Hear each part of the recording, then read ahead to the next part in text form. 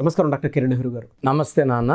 So numbers గురించి మనం మాట్లాడుకునేటప్పుడు 1 2 3 4 5 6 అని వాటిల్లో మీరు ఈ నెంబర్ ఇలా బిహేవ్ చేస్తుంది, ఈ నెంబర్ క్యారెక్టరిస్టిక్స్ ఎలా ఉంటాయి అండ్ లక్కీ కలర్స్ ఈ విధంగా పెట్టుకుంటారు. అందుకే వెహికల్కి కూడా ఈ నెంబర్ పెట్టుకుంటారు అండ్ కాంటాక్ట్ నెంబర్కి సంబంధించింది కూడా ఈ విధంగా ఉంటుంది. సో మీ బ్యాంక్ బ్యాలెన్స్కి సంబంధించినటువంటి అకౌంట్ నెంబర్స్కి సంబంధించిన వాటిలో కూడా ఈ విధంగా ఉండాలి అంటే ఇలా చేయండి అలా చేయండి అని చెప్పేసి ఎప్పటికప్పుడు అంటూ ఉంటారు.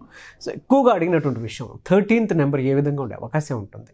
అటు కెరీర్ మొత్తం చూసుకున్నా, క్యారెక్టరిస్టిక్స్ వైజ్ చూసుకున్నా ఏ విధంగా ఉండే అవకాశం ఉంటుంది?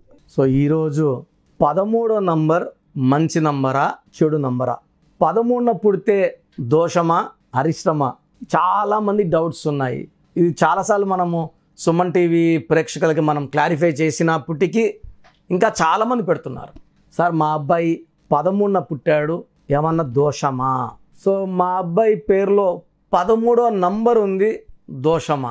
సో పేరులో 13వ నంబర్ వస్తే 13 అంటే 1 3, 1 సూర్యుడు, 3 జూపిటర్ దేవతల గురువు. 1 3 పక్కపక్కన ఉంటే సూర్యుడు జూపిటర్లో ఉన్న శక్తినంతా లాగేసుకుంటాడు, అంటే దేవతల్లో ఉన్న శక్తినంతా లాగేసుకుంటాడు. దేవతల గురువు కదా 3 అంటే, జూపిటర్ అంటే. సూర్యుడు 3ని ఖాళీ చేసేస్తాడు, అంటే దేవతల్ని అక్కడ లేకుండా చేసేస్తాడు. సో దేవతల్లో ఉన్న శక్తినంతా తీసేసుకుంటాడు.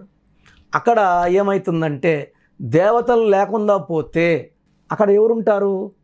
సో దేవతలు రాక్షసులు. అక్కడ దేవతలు లేనప్పుడు చెడు చేరుతుంది. 13వ నంబర్ని అందుకే డెత్ నంబర్ అంటారు కాదు, 13 నంబర్ డెత్ నంబరే.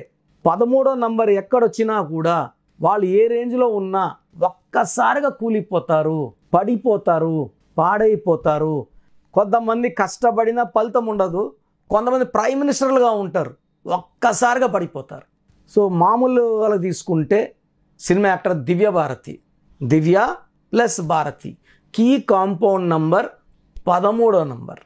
ఈ 13ని అకాల మృత్యు, 19 ఏళ్లకే యాక్సిడెంటల్ డెత్. ఎందుకంటే సూర్యుడు జూపిటర్ పక్కన కూర్చున్నప్పుడు సూర్యుడు జూపిటర్ని ఖాళీ చేసి శక్తిని తీసేసుకొని అక్కడ మృత్యు లాంటి వాతావరణం. అంటే ఆ ఇంట్లో 13 నంబర్ ఇంట్లో ఆనందం ఉండదు. సో చాలా దగ్గరలో 13 నంబర్ ఉండదండి. అపార్ట్మెంట్స్ కడుతుంటే ఫారెన్లో అయితే కామను 12వ ఫ్లోర్ తర్వాత 14వ ఫ్లోర్, ఫ్లైట్లో 12వ సీట్ తర్వాత 14వ సీట్, 13వ సీట్ ఉండదు. ఇప్పుడు హైదరాబాద్లో కూడా చాలా దగ్గరలో అపార్ట్మెంట్స్ చూస్తున్నాను, 12వ ఫ్లోర్ తర్వాత 14వ ఫ్లోర్, 13వ ఫ్లోర్ ఉండదు. చాలా సినిమాలు కూడా వచ్చాయి, 13 ఫ్రైడే, చంపేస్తుండడం, చావులు, ఇవన్నీ చుట్టూ తిరుగుతుంది కథ. So 13వ number రియల్గానే death number. Death maybe in health బాగుండదు, డెత్ మేబీ ఇన్ వెల్త్, డబ్బు బాగుండదు, డెత్ ఇన్ రిలేషన్స్, మానవ సంబంధాలు దెబ్బతింటాయి, and finally really dying. So steps ఉంటాయి దీంట్లో కూడా. 13 నేరుగా చనిపోతారని కాదు, కొంతమందికి పుట్టుకు కూడా బాలినప్పుడు అర్లీ డెత్ ఉంటుంది, పుట్టుకు బాగున్నప్పుడు నరకం లాంటి జీవితం, అబ్బా ఏం జీవితం రా నరకంలా ఉంది, ఈ 13వ నంబర్ రావడం వల్ల. సో దివ్యభారతికి అకాల మృత్యు, అంత ఫేమస్ అయ్యి కూడా 13. ద గ్రేట్ రాజీవ్ గాంధీ గారు, RAJIV, రాజీవ్లో 24 number, 2 + 4 6, గాంధీలో 34 number, 3 + 4 7, 6 + 7 13 number.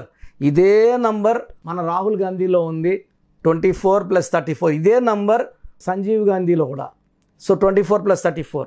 So Rahul Gandhi గారికి 53 ఏళ్ళు, ఇంకా మ్యారేజ్ కాలేదు. ఈ 13 వల్ల ఒకటి లేట్ చేస్తుంది, రిలేషన్స్ పాడు చేస్తుంది, అనుకున్న టార్గెట్స్ రీచ్ కాకుండా చేస్తుంది, బాగా కష్టపెడుతుంది, బాధ పెడుతుంది. సో 13 నంబర్లో ఎవరున్నా కూడా ఆ పేరులో ఒక అక్షరం ఎంత తొందరగా మార్చుకుంటే అంత మంచిది. It is a number of death in health, in wealth, in relations. 13వ తేదీ పుట్టవచ్చా? 1 to 31 డేస్లో 13న పుట్టినా 31న పుట్టినా ఎలాంటి దోషం లేదు. సో 13న పుట్టిన ఓవైసీ గారు కానీ, కవిత గారు కానీ, ఒకరు ఎంపీగా, ఒకరు ఎమ్మెల్సీగా, ఇంకా చాలామంది ఉన్నారు. ఈవెన్ సినిమా యాక్టర్ శ్రీదేవి కూడా 13నే పుట్టారు. సో మంచి పేరు, కీర్తి, డబ్బు అన్నీ చూశారు ఆమె. సో 13న పుట్టిన వాళ్ళకి ఉండేదేమంటే క్రమశిక్షణ. రాహు ప్రభావం వల్ల తెలివి ఎక్కువ, నిజాయితీ ఎక్కువ, కష్టపడే గుణం ఎక్కువ. బట్ వీళ్ళకి ఒక్కటి మిస్ అవుతుంటుంది, లక్ మిస్ అవుతుంటుంది, అదృష్టం మిస్ అవుతుంటుంది.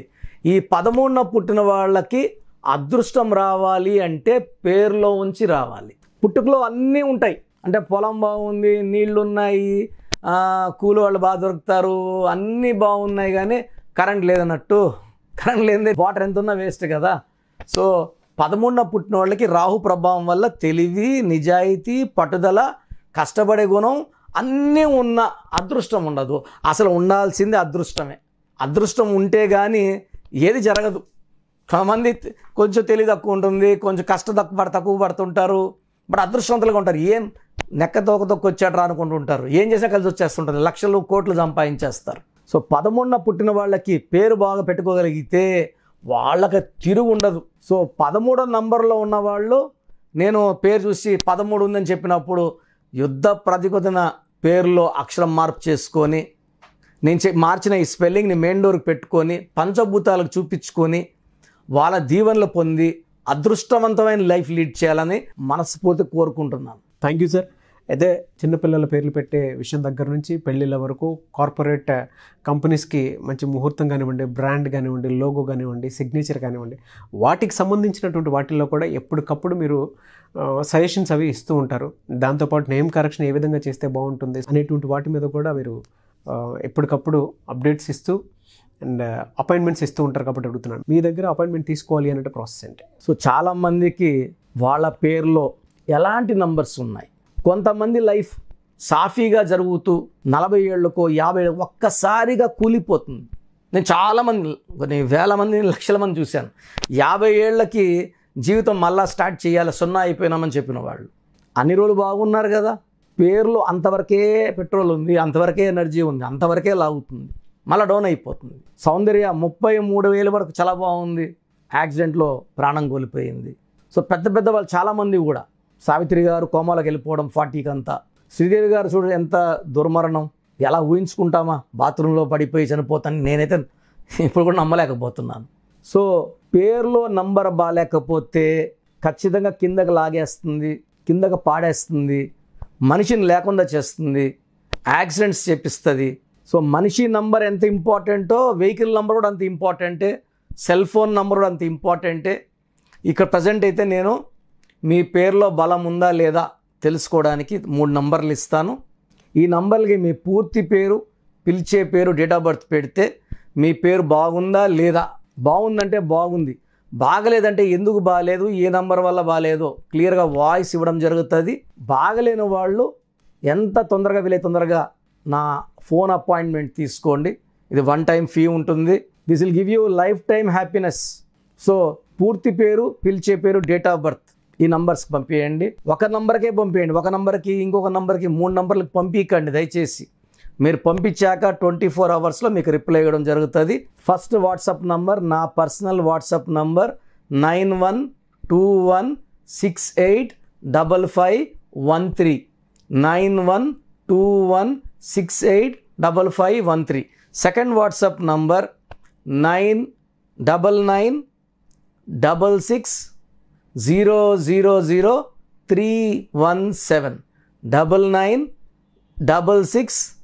9966000317. Last WhatsApp number 9703335056 9703335056. ఈ 3 వాట్సాప్ నంబర్లో ఏ ఒక్క నంబర్కే పెట్టండి, అన్ని నంబర్లు పెట్టకండి. ఇంగ్లీష్లో టైప్ చేసి పెట్టండి, తెలుగులో పెట్టకండి, మీ సమస్యలు పెట్టకండి. నేను పేరు చూశాక క్లియర్గా వాయిస్ ఇవ్వడం జరుగుతుంది. గత 4 ఏళ్లుగా ఆన్లైన్లోనే చేస్తున్నాను, ప్రపంచవ్యాప్తంగా క్లయింట్స్ ఉన్నారు.